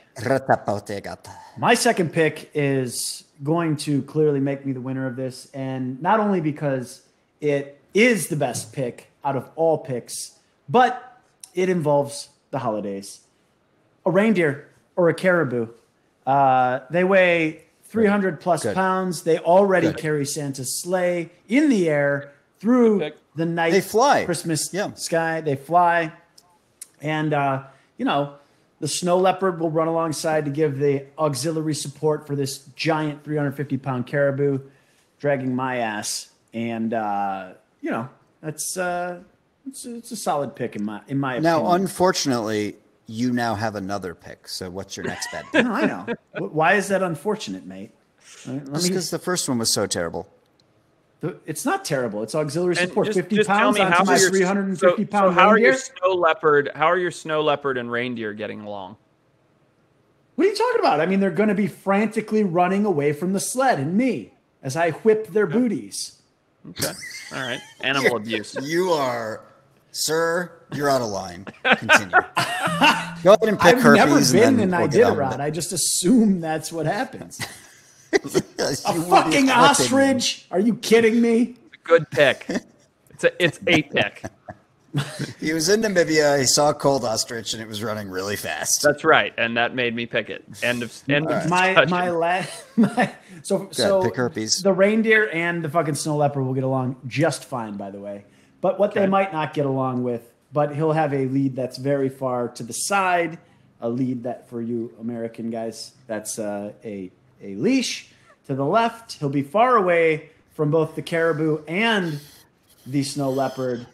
Good God. A grizzly It's taking bear. so long. What was it? A grizzly bear. Okay. So he's going to take an Alaskan brown bear. It can survive up there in the cold.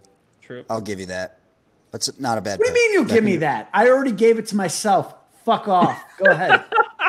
Oh, I'm not up next. Learn how a snake draft works. Forrest, I will what would you fist like to fight add? you. What would you like to add to your ostrich? And I don't even know what your first. What was your first Polar pick? bear. The polar bear. Polar bear and now ostrich. here's where the real genius comes in, gentlemen. Here's where I win the race. You dum-dums are going 900 miles over flat ground with your brazen animals. I shall not do that. I'm going to pull a little, what was his name? Like, remember the Saturday morning cartoons where they did the races? The dastardly dog with the mustache guy, the cheaters? Oh, yeah. Dastardly dog. I'm going to pull a little dastardly dog because my third and final pick is the Dall sheep, an Arctic sheep that can take my sled and make me cheat and take shortcuts and go right up and over the mountains. So while you dum-dums are going down the long, flat areas of the Iditarod, we're going to be taking shortcuts over the hills. What's the with a Dall. polar bear What going to is- do? What is this Dall sheep? Tell me about this. It's just a high altitude Arctic sheep. You know, like a big think bighorn sheep of the Arctic. Very nimble, very agile, can climb up and down things. Honestly, probably not the best creature to pull a sled, but you know, I'm envisioning the polar bears. An ostrich, Listen, a sheep, listen, and a fucking listen, polar bear. Listen, Great picks. listen, guy. And here Here's I what's am going to getting happen. skewered. We're going to hit start, right? The ostrich is going to go. We're going to burn out 30 miles an hour, sustained, way faster than you guys. It'll be demoralizing for us to see you It get will. off to such a quick lead. Yeah. It will. And then he's just going to roll over dead. That's it. Ostrich ends. Polar bear I'm eats like, it. I'm like, oh shit. But the polar bear then comes along, eats it. We continue a nice, slow and steady race. I see you guys starting to bring up the rear. Polar bear jumps in the sled with me. Dall sheep just decides to take a little shortcut right up over the hill, and hopefully we better get be to the finish strong. line before you guys. That better be strong. Edwin makes a So- great point. Are they not the ones that can climb vertically? They can't climb vertically down a cliff, correct? No, they are known for climbing up and down cliffs. Down what, too? what do you mean? Yeah, I mean, if fuck they off. get up, they You have to picked get an down. ostrich, a polar bear, and a sheep. Okay, to win the Iditarod. I'm It's thinking horrible. outside the box. So look, all right. Look, it's the guys. I've already won. I don't need It's to not draft. true. Several Brosters have already claimed I've won. I pinned one comment. Oh, Recep won well, this one. you know how to use YouTube. Thank you. I've got a muskox and a moose. I've already won. They run faster than your animals. They're more equipped for the Arctic. This is ridiculous. So what I'm going to do now is sabotage your teams. Okay. Okay? I'm going to play. take a single pregnant mange mite. Okay? Mange mite. So So it's it's still a- hung up on the mange thing. Yeah. Yep. So this Okay. is a tiny mite. Yep. But it's Got it. pregnant and it's a Got it. female, and it is going to jump when I sort of toss it out of its petri dish onto your animals, your mammals, and create mange in your animals, similar to the druid wolf pack in Yellowstone. They will start losing their fur. They will get very itchy. They'll be distracted. They're not going to want to run. They're not going to want to run. It's true. They're going to It's scratch gonna off be their scratching. fur. They won't be able to sleep. They're going to be sleep deprived. On a 900-mile trip, you are fucked. I've already won. Send me the autographed book. I win. Yeah. And your two animals work well together. Mine's a smorgasbord. I'm getting lit up on the. Yeah, I mean, it's awful. I'll I give mean, Pat you know, like, the look, bullshit I win. I try to play with my heart. I try to play outside of the box, and I just get chewed up by the Brosners and spat out the other You're end. not an outside of the box guy, dude. You're very, very square in the box. That's me. You've won most of these, but look, I've got Bro and Roberts. I've got Legendary Hamster. I've got Adam Bell, Adam Galloway, Dominic Alianelli. I've got them all on my side. I won this one. I never win. Just give me one. You got it. Look at the Brosners comments, dude. You got it. There's no question. Retep, you're a solid non-compete. I don't think your name's come up once. I definitely, it's pinned to the top, first of all. Second, I mean, I definitely beat you, and that's all I really give a shit about tonight. So fuck off. That's fair. Also, yeah. What? Valero said, let me say pick this. the frozen chicken, and he's right. The ostrich might not have been my best pick. I froze, and I was like, I remember ostriches when I was really cold. Ostrich, good pick. And I'll just say this real quick. The only reason Pat won is because he once again stole my strategy like he stole my top knot. Thinking outside of the box. His pick tonight is akin to me picking herpes or one other time I picked a bacteria. He's a thief and a weasel. And everybody needs to understand that even though it appears he won tonight, fuck you, Pat. Hey, Retep, I don't know why first of all, why are you broadcasting live from a children's classroom? I don't know what I made that painting. He painted that. I painted that. Sell it on air. He told me before. I wasn't going to.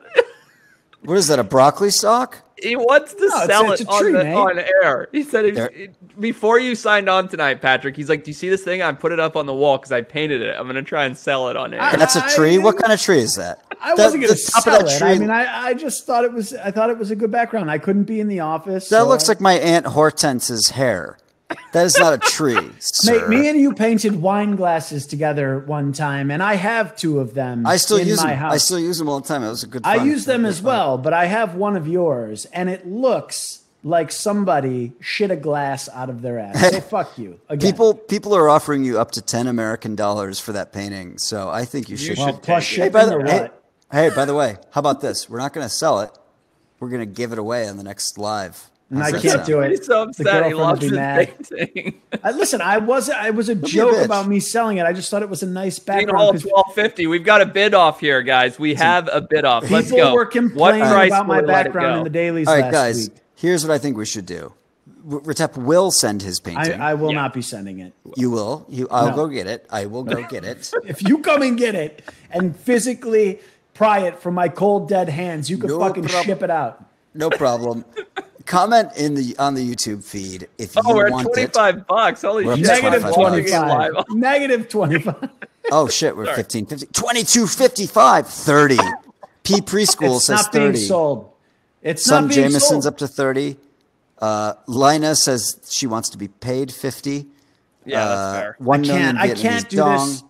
$40. It has a lot of sentimental value to me. No, $40. That's nothing. Retep, have some dedication to this. This is worth $1 million to me. Dedication to the podcast, motherfucker. Where were you last week? I'll kill you. Oh, this is hilarious. This has been fun. $125, dude. Dean Hall has offered you $125. $1 million. I won't do it for less than $5. Dude, Morkel says 100 British pounds. You're full of shit, dude. If swear to God, I won't. If I offered you $150 right now, you wouldn't take that for that broccoli. No, what am I gonna do? I don't need $150. But what is Yellow was here is up to 300. Are you? I'm Candelaria, saying 465. 465. But this has sentimental value. I fucking slaved and painted this. It came out of my own brain. It's one of my first paintings. All right. Braden Witchker says 900. I don't know if I believe that. Look, this is going to be given away. I will go get it. It's not. I'll kill you. We're giving this away on the next pod. I will. We are not. I'll have it.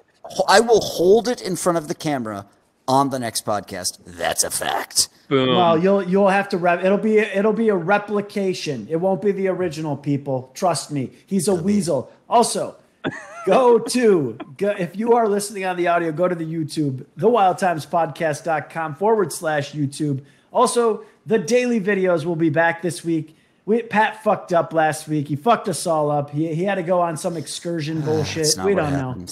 Forrest picked ants for his battle royale pick. It was crazy. I don't know what happened. But we'll be back. Oh, and also Peter Peter, people are saying there's a problem with the Discord. We'll get that fixed by tonight. Yeah? There's no problem. I tried it and posted the new link. Copy that. Go to the Discord, though. That is http://thewildtimes.club. I'm going to make a pinata that is shaped like Pat and has Pat's face on it. And we are going to sell that on the podcast. He's the most unappealing, vile fucking animal in the world. It's unfortunate I can't pick him for Battle Royale picks. The ugliest creature in the world. All right, this is brutal. Oh man, I can't believe you turned down $400 for that crappy painting. 900. You're an idiot. Oh, you're Hashtag stop or tep abuse. You're ugly, Pat. Wear it. Find a new hat. Forrest, you're pretty good. Fair. My painting's amazing. It's not broccoli. Eat it, Pat. Good night, everybody. Love you guys. This was fun. Cheers. It's good to be back. Yeah, stay there. It's going to take a while to be ended. I'll let you know.